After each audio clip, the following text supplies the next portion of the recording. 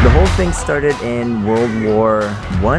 What is CinemaScope? The anamorphoscopic lens for the CinemaScope system. We see more horizontally than vertically.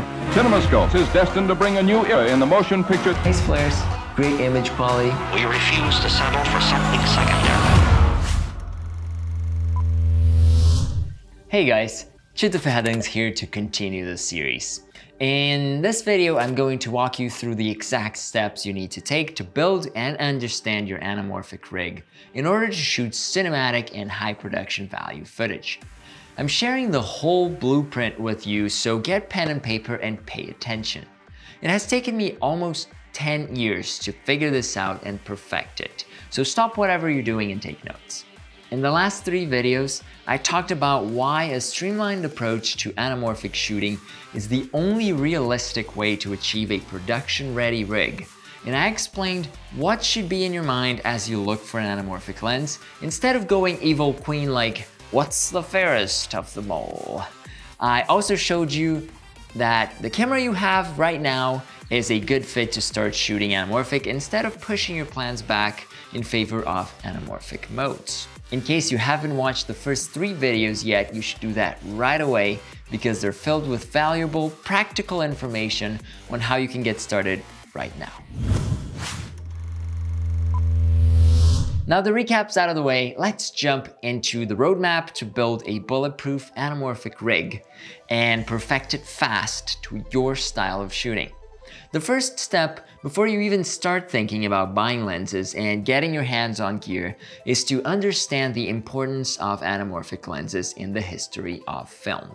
Why does the anamorphic look, a thing from 1950, hold such high importance and value even in modern times? Before you start any film project, you should assess the project's needs and if your rig is a good match for it as is. Does the style of the project require or allow you to adjust features, like adding or reducing weight, boosting or reducing the vintage vibe, using an onboard or remote follow focus, and so on? Understanding how old Hollywood made it work is key to figure out what you can aim for. A little history provides us with inspiration for many creative and technical choices. If you've watched the second video in this series, then you already know a little bit of the path to find a lens that matches your style of shooting, but there's a lot more to it.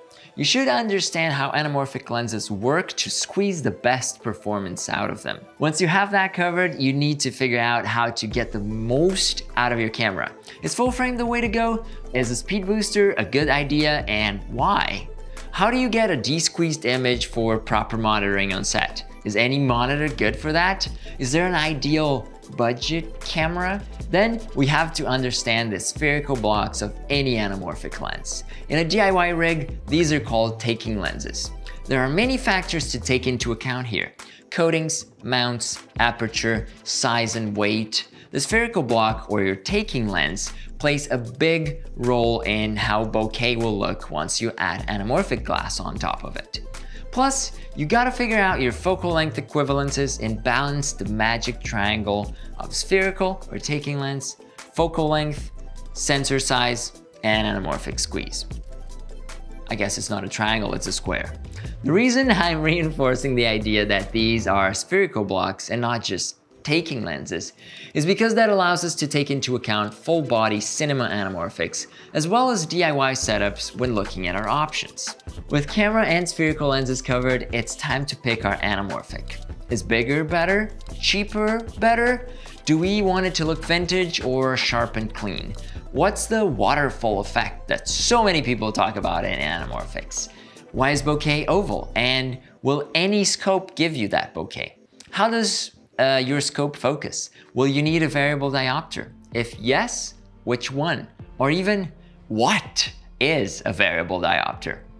After making these decisions, you still have to piece it together in the most effective possible way, shedding the most weight whenever possible and never compromising in terms of image quality and performance. Rigging is the most important thing to save time on set. Knowing a rig inside out and understanding the pieces that need to move is the soul for making your anamorphic production ready. when everything is properly assembled, there are still important things to do before hitting record. You have to run focus checks and account for focus shifts. You should know if your setup breathes too noticeably, and I'll show you how to shoot distortion charts for post-production. Most importantly, I'll show you how to use diopters properly to take bokeh to the next level. After the project is shot and backed up, I'll show you how to put together the best post-production workflow, taking footage through de-squeezing and cropping to the desired aspect ratio to make editing smoother. Plus, we'll look into small fixes such as how to handle misaligned shots or mumpy looking shots or crazy warpy shots. All of this and a lot more is covered in my upcoming Anamorphic cookbook course. I'll show you in detail how to get the best use of the sensor area in your camera, as well as what characteristics make good sphericals or taking lenses, and how they complement the character of your anamorphic. You can watch over my shoulder as I walk you through all of this, and you can just implement it step by step. So make sure you subscribe to the channel now for when the cookbook launches, because this is the best information I've ever put out. If you haven't already, make sure you sign up for the mailing list at anamorphiccookbook.com. The link is also in the description, so you can get notified as soon as new content is up. In the next video, I'll share an example of what it looks like once you're set up and running with your rig and understanding every piece of it. If you're excited about the cookbook, remember to click the like button before you go. Thank you so much for watching, and I'll see you on the next one. Tjute för headings.